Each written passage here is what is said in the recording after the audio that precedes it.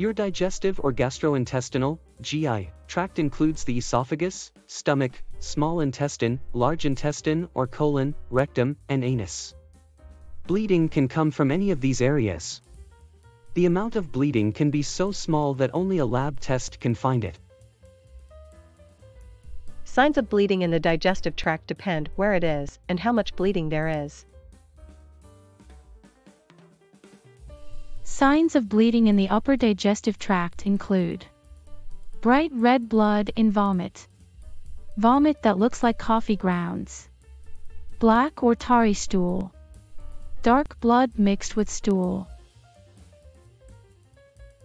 Signs of bleeding in the lower digestive tract include black or tarry stool, dark blood mixed with stool, stool mixed or coated with bright red blood.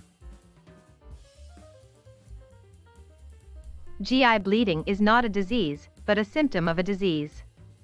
There are many possible causes of GI bleeding, including hemorrhoids, peptic ulcers, tears or inflammation in the esophagus, diverticulosis and diverticulitis, ulcerative colitis and Crohn's disease, colonic polyps, or cancer in the colon, stomach or esophagus.